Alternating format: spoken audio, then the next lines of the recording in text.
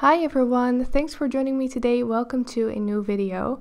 So in this video I am going to show you the time lapse of a drawing that I did a few months ago. There's already a real-time video about the fur on here, so if you want to see that I will put a link in the comments so you can watch that. And this will just be the time lapse of the whole drawing. So it took about 10 hours in total to make.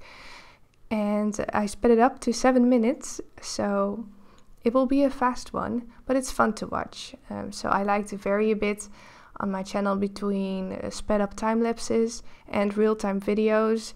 So we have both of those in here for those who like to see both videos, both types of videos. So let's get started. I did this drawing with colored pencil and pastel pencil on pastel matte. So the background is done with Stabilo pastel pencils and the leopard itself is done with polychromos. So polychromos only. Normally I also use Caran d'Ache in my colored pencil drawings, a white one especially to blend, but it didn't really work on this. On pastel matte it didn't work. I liked the polychromos alone way better, so I just use polychromos. And then the pastel matte is dark gray, if I'm right. Yeah, dark gray. Maybe brown, I'm not sure anymore.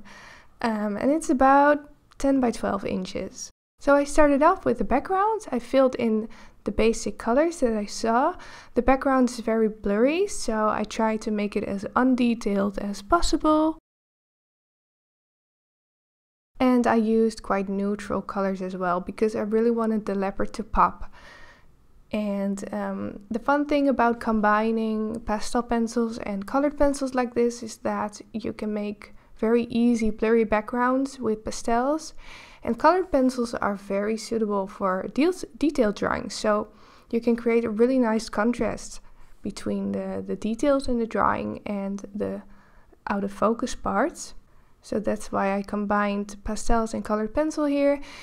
I could have done the background with colored pencils as well, but then I would be spending like double the time on it, probably 20 hours instead of 10. So yeah, pastels are just way quicker.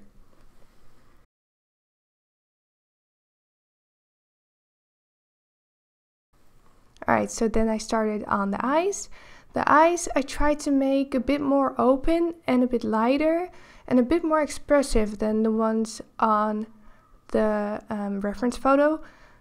He's looking quite dorky actually on the reference photo, and I wanted to make him look a bit more smart or human-like even, maybe. And then after doing the eyes, I started with the fur. So the full 10-hour tutorial of it is available on Patreon for all members. So even if you joined for $1 or $2, you can have access to this one. So this might be a really fun one to start or to do if you don't have a large budget, but still want to have access to one of the tutorials. So there is a link in the description to my Patreon for those who'd like a bit more info or if you want to join. Alright, so if you look at the reference, you see that there are actually loads of different colors in the fur. It's not just a gray leopard. There are so many different colors in there. I used yellows, I used a bit of orange, lots of blues, purples and browns. So I didn't use a lot of black, I didn't use a lot of gray either. So there are loads of different colors in there to create nice depth in the fur. Also, because the background has so much blue in it, it's a snowy background, it will reflect on the fur. So that's why you will see blue on the fur as well. The fur I built up mainly from light to dark, although it is possible to work with light on dark on pastel matte.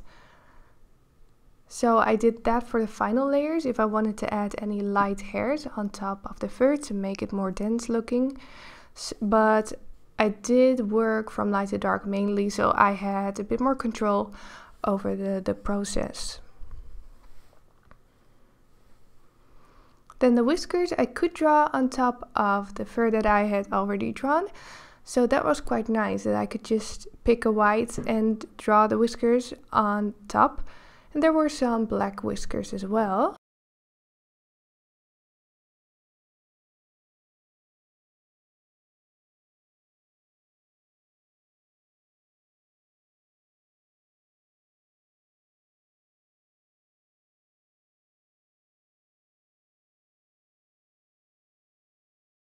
And then finally I added some fireflies, because I always like to add fireflies when I do originals. I just like how that looks.